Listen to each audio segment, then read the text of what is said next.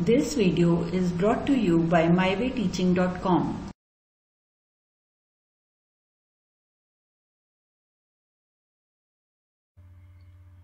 Now, let us see what is the scope and excitement of physics. So, dear students, now I'll give you a very simple things and you just imagine all those things. Now, I'm talking to you, isn't it? And you can hear my voice. How can you hear my voice? How is sound produced when a teacher speaks? How does sound propagates in the classroom? How do your ears receive this propagated sound? There should be some reason or some mechanism behind that, isn't it? So about all these mechanisms we are going to study in physics. So whenever I speak, the sound waves propagate through a medium called air, isn't it?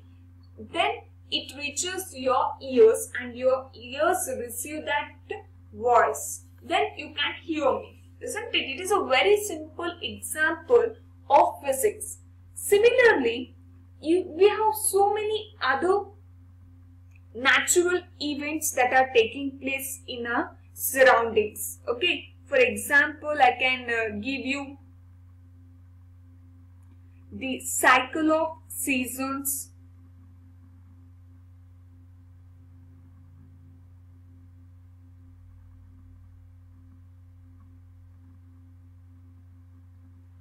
Okay, the tides, you know about tides, right? The repetitive day and nights.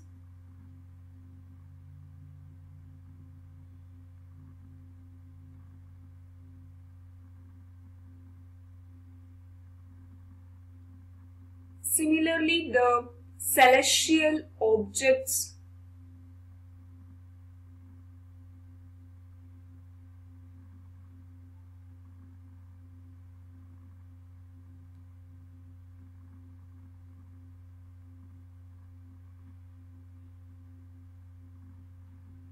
So about all these natural phenomena, we are going to study in physics.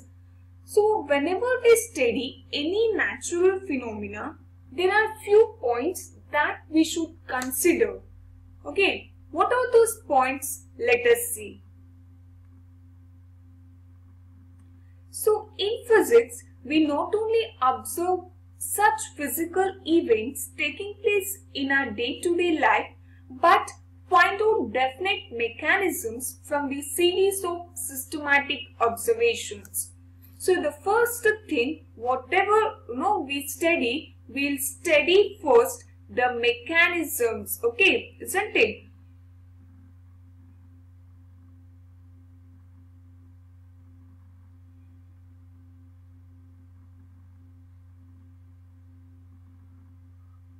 We are going to study the mechanism of that natural event.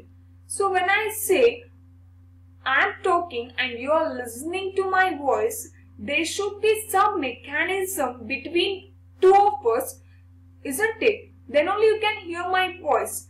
That is, first of all the sound is produced, then it is propagated through the medium called air, then your ears can receive that sound. So this is a mechanism or the process that takes place for communication. So similarly, for any natural event, there will be particular mechanism that will take place. So in studying any natural phenomena, the first important thing to study the mechanism of that natural event. And the second important thing is the quantities involved in such events are to be defined unambiguously and meaningfully. So when I study any natural event, we'll come up with many different quantities, isn't it? If we talk about sound, we'll talk about the velocity of sound, the pressure, Okay, all those things are the quantities. If I talk about gravitational, we'll come across the quantities like masses of the bodies, isn't it? And even the distance. This is a quantity, parameters which are related to that. The velocity, acceleration. So we are going to study about all these quantities whenever we deal with any natural event. Okay. And the third important thing is to derive laws or principles from such studies. So when we study any natural event, we'll end up with some result, isn't it? When we study the theory behind that, when we understand that concept, at the end of our research, we'll get some result. So we'll express that result in the form of laws, isn't it? One example is gravitational law. When Newton found that every object on the earth attracts every other object on the universe, so he conducted so many experiments. He searched on that, he did research on those things, and finally he framed universal law of gravitation. This is the result of the study. Okay, whenever we study natural event, we'll definitely come with a result. So those results are expressed in terms of laws. And the fourth important point is such derived laws or principles are to be tested in wide perspectives. So whenever we derive or when we form any law, the important thing is testing, because the law, whatever we form, it should hold good in all these situations. Okay, if I say it is a universal law, which means that law is acceptable universally. That law holds good for each and every object in the whole universe. For that, we should do testing, isn't it? We should do testing of the laws under different situations. For example, in few laws like which are related to thermodynamics, I can say, we'll check not only thermodynamics, if we consider any law, we'll check under different conditions. If I take an example of temperature, first we'll check at low temperature, at a normal temperature, and at a very high temperature. So that law should pass in all those tests. Then only we can accept it as a valid law, isn't it? So these are the four important points that we whenever we study any natural event, we should consider these 4 points. These are very important.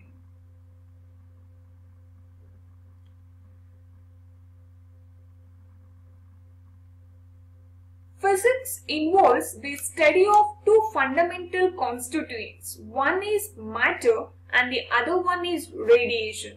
So all the objects in the universe is made up of matter, isn't it? So it is made up of particles, that is called as matter, isn't it? And even these particles or the objects in the universe emit radiations under different conditions. So in physics, we are going to study about this matter and the radiations emitted by the matter, okay, in different conditions. About all those things we are going to study in physics, and even interaction between the objects and the laws of nature which are related to them. So all those things we are going to study in physics. So I told you matter, okay, whenever we heard a word matter, one thing that comes to our mind is, what is that? Yes, that is nucleus of an atom, the fundamental particle, isn't it? So in this nucleus of an atom, here we study the interaction between protons, neutrons, mesons. So this blue and red color, what we are seeing in this figure, this is proton and neutron, and these electrons, okay, which are revolving around this proton and neutron, they are nothing but electrons. Okay. The energies of the nucleus with radius of the order 10 raised to minus 14 meter form due to such interactions. Okay. The energies of these electrons are formed because of the interaction between protons, neutrons and mesons. Okay. And even these electrons, they'll emit radiations. Okay, they undergo interactions between protons and neutrons.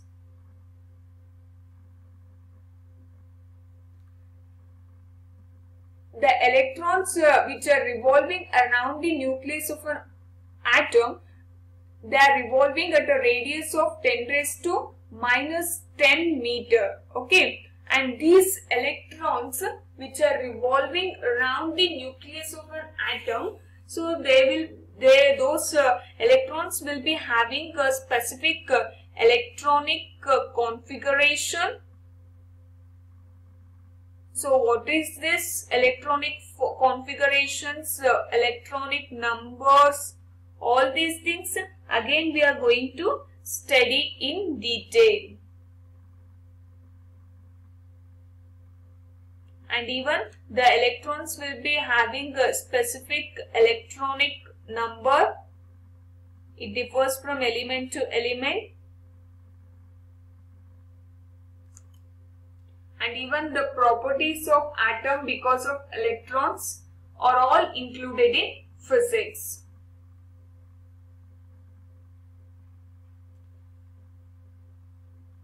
Due to the interaction among atoms, okay, atoms interacts with atoms.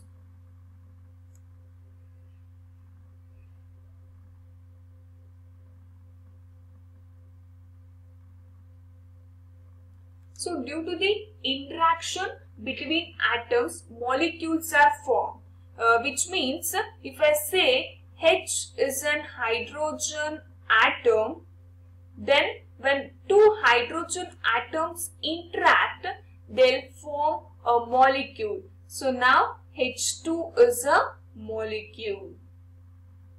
Got this? Yeah. So due to the interaction among atoms, molecules are formed, and these atoms do not remain stationary inside a molecule, but they perform rotational and vibrational motions. So the radiations emitted from atoms and molecules, so we are going to study about those radiations which are emitted from atoms and molecules in physics. Okay.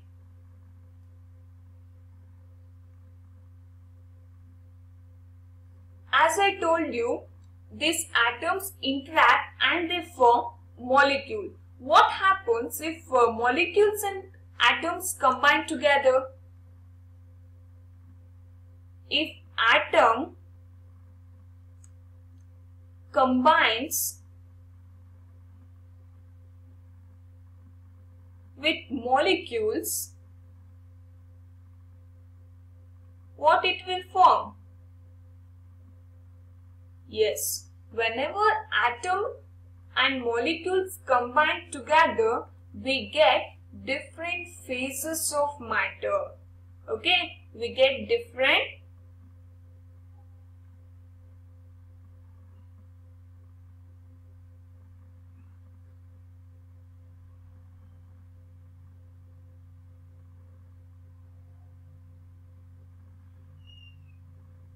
phases of matter.